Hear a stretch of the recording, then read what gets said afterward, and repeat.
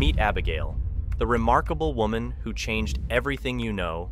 There are ordinary people, and then there are those extraordinary individuals who can completely alter the course of your life when you cross paths with them. That's precisely what happened to David when he encountered a very special woman named Abigail. This extraordinary tale unfolds after David had just lost his mentor, Samuel.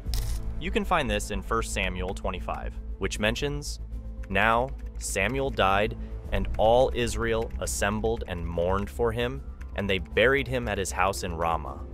Then David left and went down to the wilderness of Paran." That's when we meet Abigail. And here's where the real adventure begins. There was this guy in Maon named Nabal, and he was loaded. I'm talking about owning 3,000 sheep and 1,000 goats. That's some serious wealth. But there was a catch. Nabal wasn't the nicest guy around. In fact, he was pretty harsh and not the best to deal with. He was a Calebite, which was a big deal back in the day. Now, when it comes to riches, there are a few flavors. Some people think riches are all about what you own, like the size of your bank account or the things you've collected. Others believe it's about what you do or what you know. But there's a deeper kind of richness, the one that comes from your character, who you are, and what you stand for. Abigail, well, she was rich in character. You see, it was the season for sheep shearing, and that meant it was time for a big feast and tons of hospitality. The name Nabal actually means fool, which tells you something about his character. In ancient Israel, names were often linked to a person's character, and in Nabal's case, he pretty much lived up to it. But Abigail, Nabal's wife, was a whole different story. She was not just stunningly beautiful, but she was also incredibly wise. When the Bible calls her beautiful, it's worth noting that this phrase was only used for a select few women, like Rachel and Esther. Abigail was on another level. You might wonder, how did a guy like Nabal end up with a woman like Abigail? So, David, who had heard that Nabal was shearing his sheep, sent 10 of his guys to greet Nabal in the most polite way. David was like, "Hey Nabal, I hope you're doing well, and may peace be with you, your family, and all your stuff." David heard that a guy named Nabal had some workers taking care of sheep. David and his crew had helped protect Nabal's sheep and shepherds in the past, and they never took anything for it. David figured it was time for Nabal to return the favor. So, David sent some of his guys to talk to Nabal politely. They said, "Hey, we've been pretty cool to you, and today's a good day. Could you give us something for our hard work? It's only fair." See, David didn't just demand stuff from Nabal. He reminded him of the good deeds they had done and wanted Nabal to share some of the good stuff they had. Nabal, on the other hand, was a real jerk about it. He acted like he didn't even know who David was, even though David was famous. He said, "Why should I give my food and water to some strangers? I have no idea where they're from." When David's messengers told him what Nabal said, he got pretty mad. He and his men got ready for a fight. Some 400 of them put on their swords, and 200 stayed behind to guard their stuff. So, to sum it up, David asked Nabal for a fair share of the goodies they helped protect, but Nabal was rude and refused.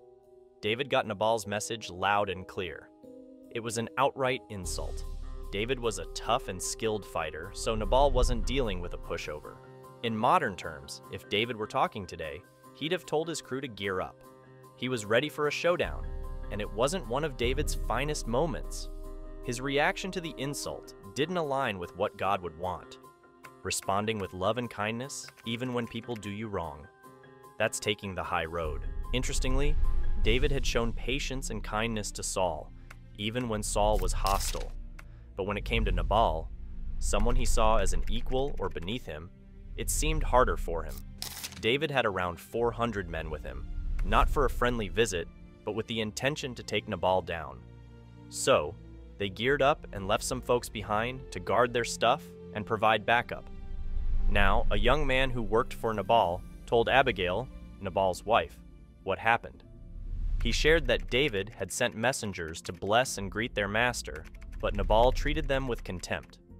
However, David's crew had been good to them when they were in the fields, protecting them day and night. This young man knew that evil was brewing because of Nabal's actions.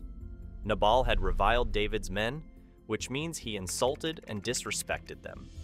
Abigail had to act quickly. She took a load of food, wine, and supplies without telling her husband, Nabal. As she was coming down the mountain, she met David and his men. Abigail's quick thinking and actions showed wisdom, and they were needed in this situation. In a way, Abigail did what Nabal should have done, but didn't. The fact that she could gather so much food in such a short time highlights Nabal's wealth.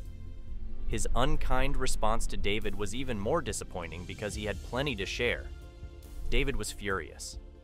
He thought, "I've been protecting everything this guy owns out in the wilderness, and he repays me with evil instead of good?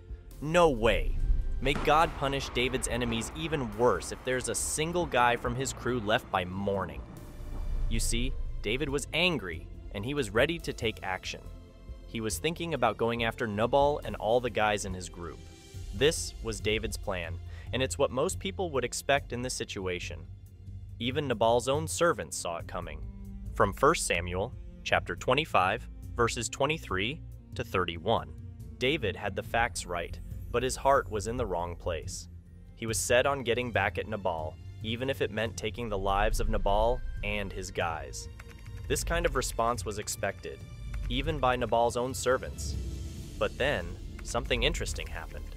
When Abigail saw David, she quickly got off her donkey and knelt before him, showing deep respect. She humbly said, "Blame me for everything, and listen to what I have to say. Don't pay attention to that foolish guy Nabal. The Lord has kept you from taking matters into your own hands. Let your enemies be as self-destructive as Nabal." Abigail's actions and words changed the game and made David reconsider his plan. Now, imagine this.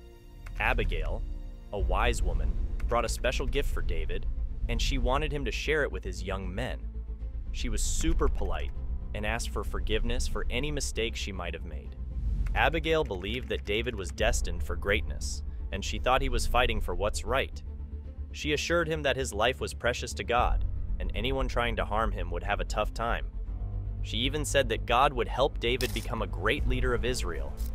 Then, one day, as the land was full of hills and hiding spots, Abigail spotted David. She approached him while leading a group of people with lots of gifts and food. Imagine David's surprise. He was feeling a bit stressed when, out of the blue, this wonderful woman came with a big gift offering. She bowed in front of him, and it was a pretty unexpected and lovely moment for David. David and his crew were hit with an unexpected pause.